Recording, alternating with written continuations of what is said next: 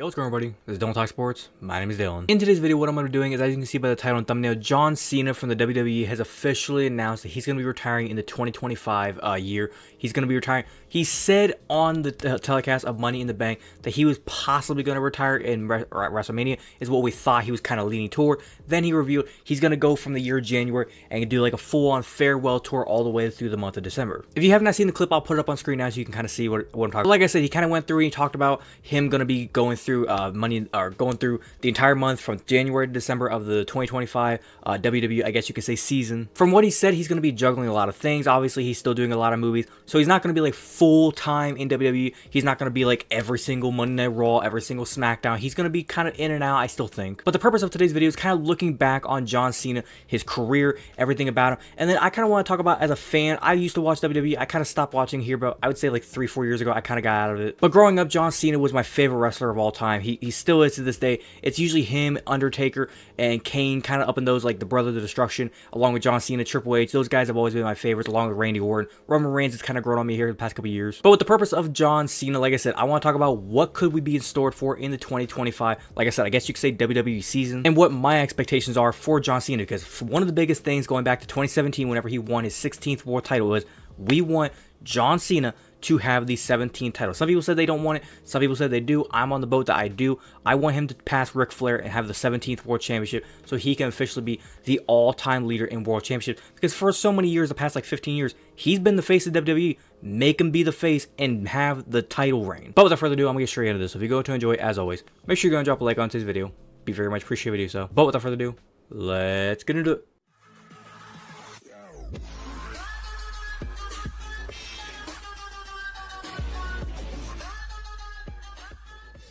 Now, as you can see here from the ESPN article, they kind of talked about, kind of like pieced together some of the things he talked about, because he was talking for a good 8 minutes. I'll also have that linked down in the description below of him like actually doing his speech on Money in the Bank. He said there, and also in after the show was over, he had interviews with the press.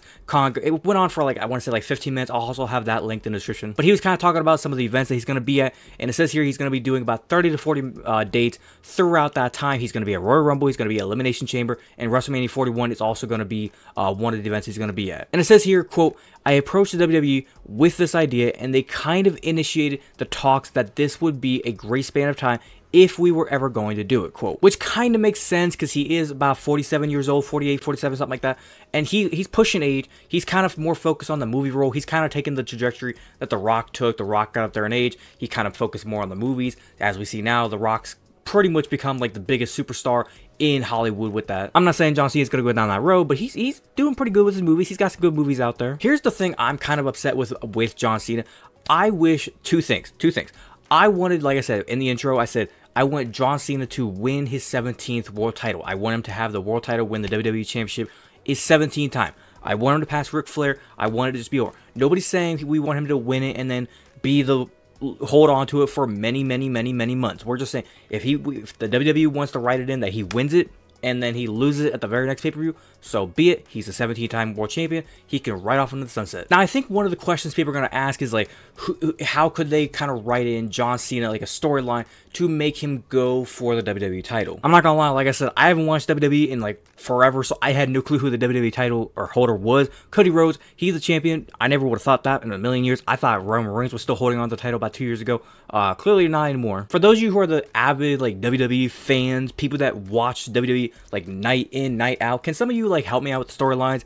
Tell me what kind of storyline could they, if you're a WWE John Cena fan, what kind of storylines do you think they could possibly write in? Could they make it, is there something along the lines where John Cena and Cody Rhodes could maybe have a feud? Could Cody maybe lose the title to somebody that John Cena has had a rivalry with in the past? Because the way I look at the story is this. I look at John Cena going into this. I see if he can win the Royal Rumble. Maybe they can do it like that. Maybe he can win the Royal Rumble in like one last hoorah. He wins the Royal Rumble, and then he can go to WrestleMania to have a chance to win a title. He could also be in the Elimination Chamber. He could also be put in the Elimination Chamber, and there's two opportunities right there for him to have a shot at the WWE title. Because even if John Cena is going to be, as we see, like I said, 30 to 40 dates, not a lot. If he's going to be like a part-timer, kind of like what Brock Lesnar was here towards the end of his career in the WWE, whenever he was like just popping in every like 2 to 3 months, just showing up, doing like a quick little fight, wrestle or war title fight. If they want to do it along those lines, they can do that. Just make it to where John Cena Like I said, if he wins Royal Rumble, wins Elimination Chamber, one of those two,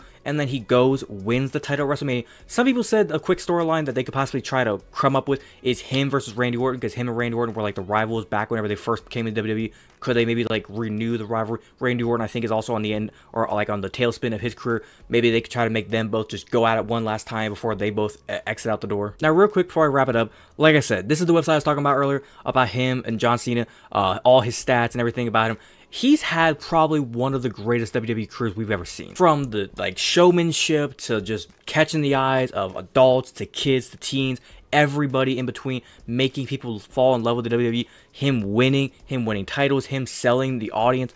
He's been the best, like the mic skills. He is the guy that WWE probably dreamt of back in the day, and they were like, when he got to the WWE, they were like, thank God for him to come to our business. As we can see here, over 2,000 matches, he won 1,800 of them, so he has a 78% win percentage in his matches. When it comes to awards that he's won over the years, I mean, 174 awards. Like, I'll scroll if you kind of want to look at him, but like he's won quite a few awards in the WWE. And when it comes to him winning titles, as you can see, he's won quite a bit of titles. He's a 2-time WWE World Tag Team Champion, a 5-time United States Champion, a 13-time WWE Champion, 2-time World Tag Team Champion, 3-time World Heavyweight Champion, back whenever it was that. He's a UPW Heavyweight Champion, OVW Southern Tag Team Champion, and an OVW Heavyweight Champion back whenever he was in a different league. Now, when it comes to WWE and the way they use John Cena in his rivalries, this is one thing I want to kind of end it off on.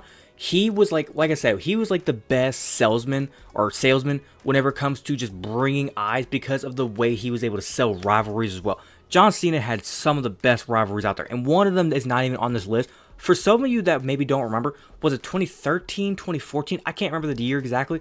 When he had that feud with Ryback, oh my god, like what was it, the 3 stages of Hell match? That was fucking insane. And what was it? Was it Extreme Rules or Payback? One of the two where he had it.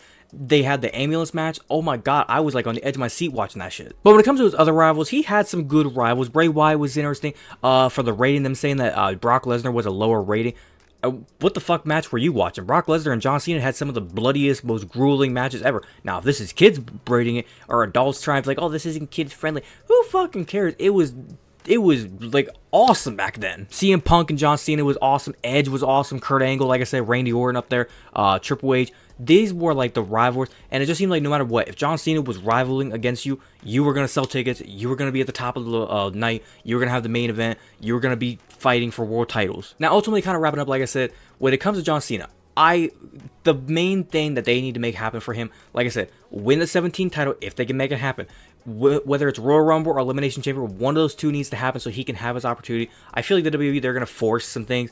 There's going to be some events where it's like, you're going to go into it and you're going to be like, this is John Cena's to lose. He's not losing this. They're going to write it in that he's going to win this. And then I feel like the rest of the year, they're not really going to put him in a lot of matches to where it's like, oh, let's just throw him in a random match here, throw in a random match here. They're going to make it to where like he's going to be every match or anything he's kind of in there for, it's going to serve a purpose. And then the last thing I think is kind of interesting, one of the things he said in the post Money Bank interviews, whenever he was talking to the press, he said after he's done, once December comes and he has like that final match, whatever it may be, he's never going to be getting in the ring. He's throwing the jorts up, he's throwing the sneakers up, he's done. He'll be suit and tie, dress shirts. He's not going to go in there as like a guest referee. He's never going to get in the ring to wrestle or any physical stature again. He is done. He's not wrestling anymore. He's not starring in anything WWE-wide. He will come out there. He'll be like maybe some behind-the-scenes stuff, help out the WWE in any way if they need help like that. But when it comes to him wrestling, the knee pads are up, the shirts are up, the jorts are up. He's not doing it anymore. Next year, December 2025, if you want to go see John Cena in person, the next pay-per-view events throughout the entire year of 2025, if you want to go see John Cena in person, buy your tickets now because it's the last time you're ever going to see it. But other than that, I think I'm going to wrap it up there. Hopefully you guys did go and enjoy today's video. If you did enjoy, as always, make sure you go and drop a like on today's video. Be very much appreciated if you do so. If you wanted to watch the entirety of today's video, thank you very much. And like I said, if you have a different opinion, do you agree or disagree with anything I said? Do you think John Cena is going to go down as probably one of the greatest WWE superstars to ever live? Do you think he is making the right decision by going out now? What do you think about my opinion about John Cena needing to get the 17th title? Do you think he should not? whatever your opinion may be whenever it comes to all this stuff. And like I said, WWE fans, let me know the storylines. If there's anything I'm missing, leave your complete opinions down in the comment section down below. Be more welcome to talk about you guys. If you're a fan of the content that I do poster and you want to go and hit that big red subscribe button, feel free to do so, and do not forget to hit that little notification bell to be notified second I post. But without further ado, this has been Dylan Talk Sports. Have a great day. Peace.